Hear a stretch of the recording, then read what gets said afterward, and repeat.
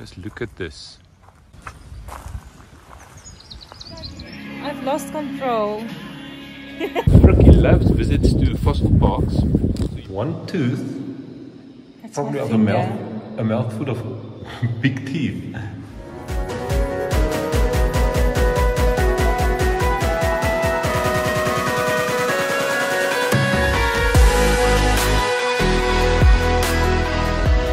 Good morning. Hello.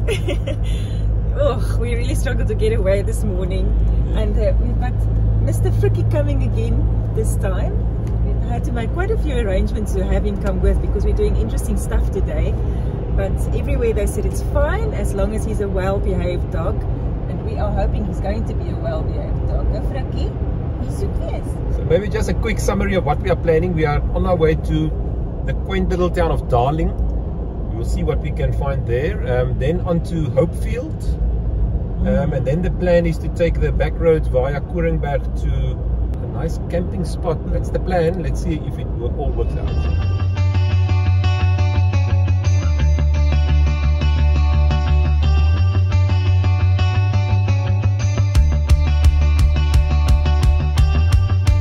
Yeah, we're only now about 5.5 kilometers away from Darling, so we will get there soon.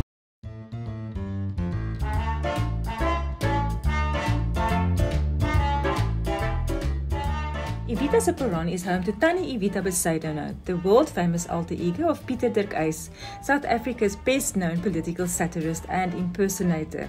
Evita se Perron is a transformed train station with a museum, outdoor heritage garden, bookshop and cafe.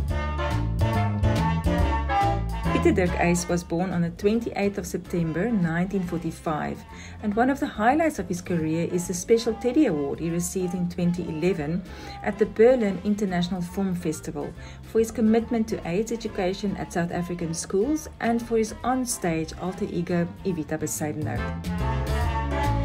Shows are performed in the Cozy Theatre and bookings can be made via Evita se Perron's website. Beware! Pieter Dirk Uys does not shy away from any holy cows.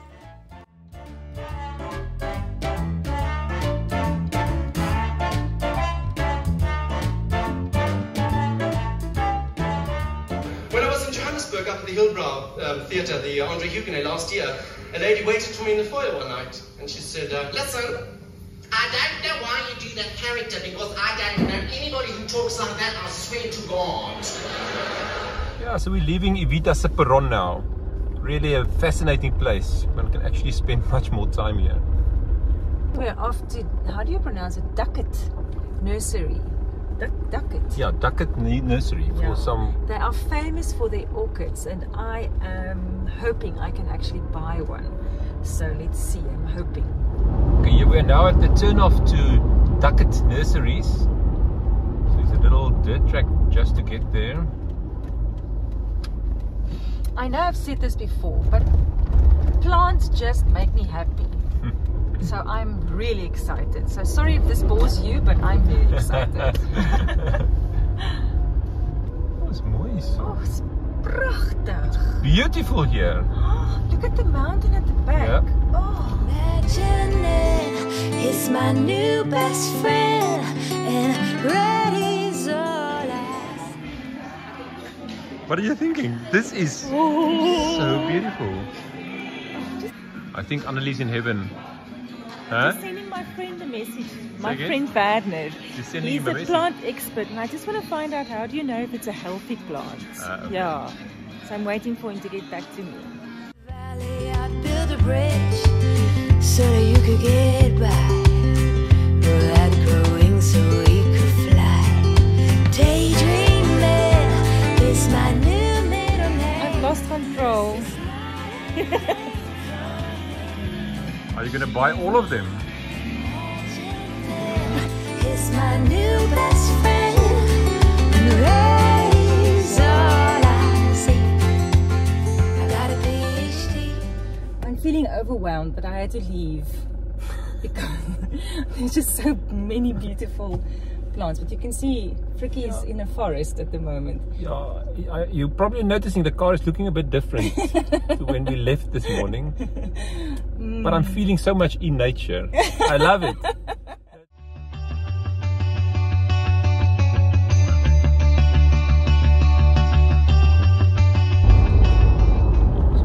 now at the turnoff of the West Coast Fossil Park, so we're going to spend some time here. So the West Coast Fossil Park has fossils that are exceptionally well preserved, dating back to about 5.2 million years ago. So apparently there's many animals in these fossils that have been long extinct now, and there is a dedicated visitor center here. So we're going to have a look at this, proving, I hope it's going to be proved to be very interesting. So let's see. Here we are now at the little road to the visitor center.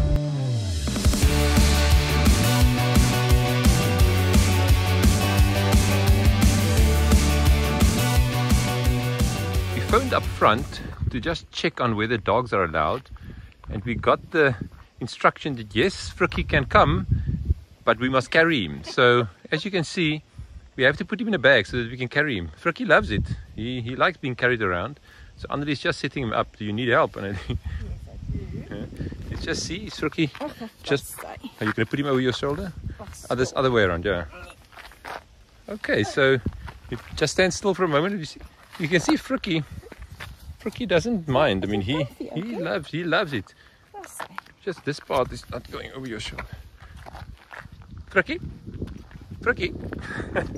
Yeah, we are on our way in, so let's go and have a look.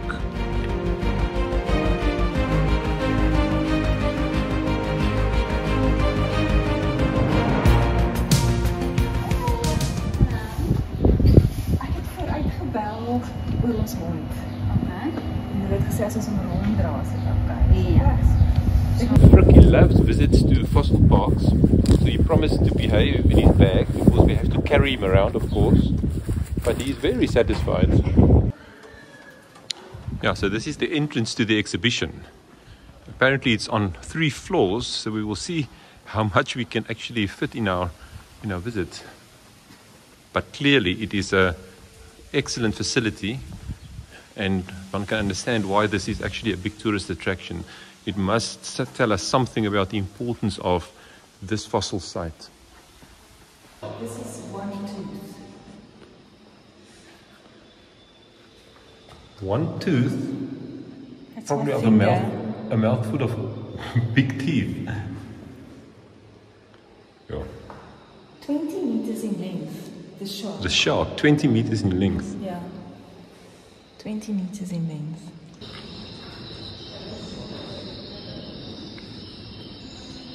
That's amazing. Kan ek gelyk sien dit met my eie oë? These are the actual fossils of saber-tooth. What is it called? A tiger? I read saber-tooth cat, but it's saber-tooth cat. Saber-tooth tiger. But just look at these teeth. It seems unreal, actually. Yeah. Ah, he's enjoying his exhibition. He's such a... Frikkie is a result of evolution. Yeah, Look at these very long legs. he descends from wolves.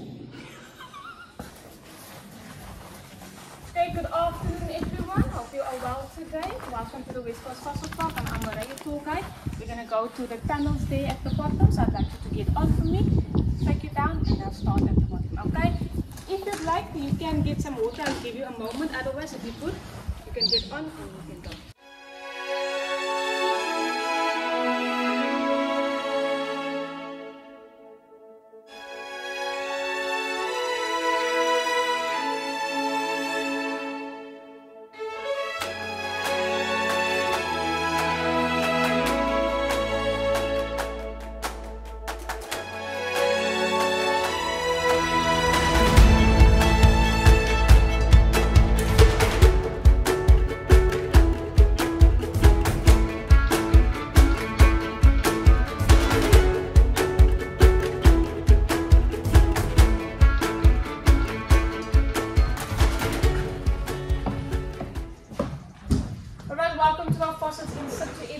In situ meaning they are being preserved at the site where they were found.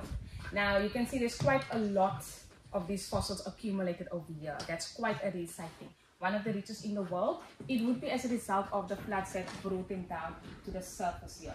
Normally they would completely remove the fossils from the ground for the preservation of it. But because of this unique accumulation, the fact that there were just so many of the same parts, they could afford to leave some of them in the ground like this. So this is a museum in the ground at the site where it was found. And what I'm going to point out to you is mostly from one species.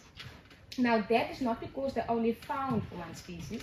They found close to 300 vertebrate species. Wow. It's just that the one with the most abundant remains, it is from one species. And that is what I'm going to show you in this section over here. It is from the saber-deer. The saber-deer was a short-necked, longhorned giraffe. You can quickly see at the back, there's a frame of the saber-deer. It weighed about 1,000 to 2,000 kilograms, similar to the modern long-necked giraffe, except it had a different body structure. Now here, they are thought to be the oldest of its kind, because in India, the species went extinct around about 5,000 to 10,000 years ago. That would be in the time frame of human existence. So most likely people that side would have seen this animal. Over here, it went extinct a few million years ago, and that would be, of course, before our existence. So no one here saw it. So Maria, are you a archaeologist, No, paleontologist, I am or not. what are you? I'm a conservationist. Okay. That is my educational background, which is why I put conservation within my talk, because I feel that is quite important to bring that message across, as well as obviously this is looking at the past, but we also want to move towards the future as well. Yeah, but thank you. Your knowledge is impressive. I mean, thank you for explaining it so nicely to us. Yeah. So that was the West Coast Fossil Park. What an amazing place to visit. This was really very entertaining, very informative. We had a fantastic guide in Amurai Robinson. So yeah, we learned a lot about fossils today, and this site is definitely unique because it just brings together fossils of all kinds of species, sea, land, and also freshwater species, all gathered together in one place. And I think the most fascinating thing about this site is that you go to the actual place where the fossils are still in the ground. Yeah, They've not been removed, and you can see all of this, well, in a small space. They are just bunched together. So it is really fascinating. It really made that image of them walking around here real. Yeah. They were here. Yeah. And it's so interesting because this was a phosphate mine, and they would not have discovered this fossils if the mine have not excavated to about 20-30 meters deep and opened up a whole quarry. So it's really interesting. Well worth a visit. I mean, West Coast Fossil Park. Absolutely well worth a visit, yes.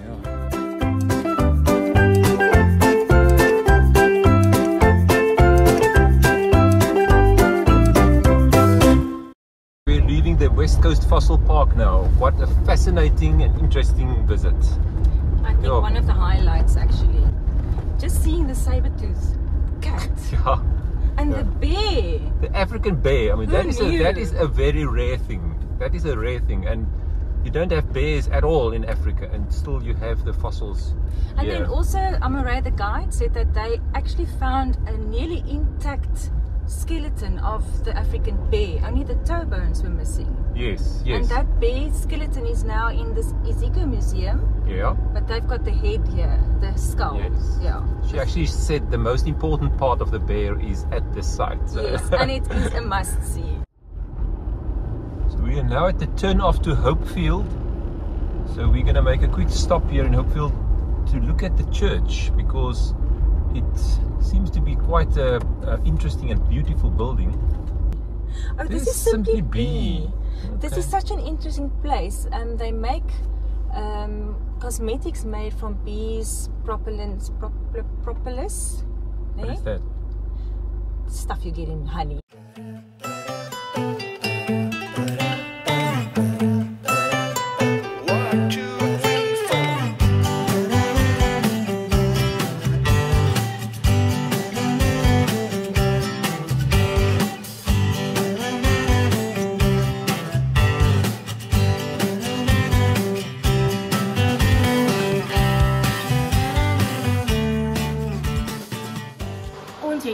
Baie korwe en ons doen net hierdie areas heuning, so dit is fynbesending, dit is waar op ons mense fokus.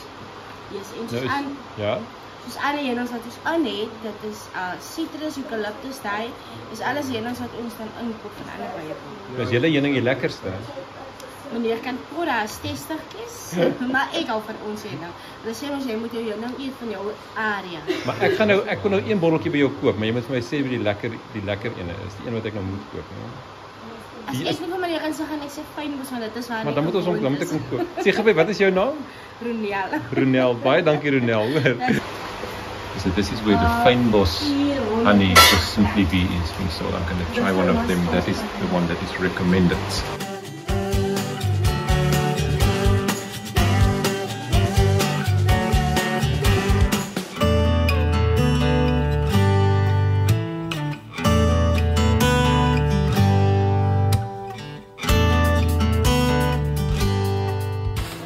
So ek sal later subscribe.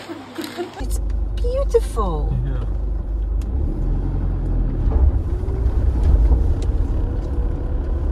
It is beautiful.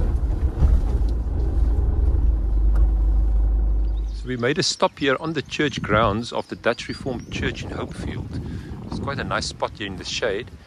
So we will have a look at the church. I'm not sure whether we will be able to enter, but we will check. But I think just seeing this church from the outside will be special. Just look at this.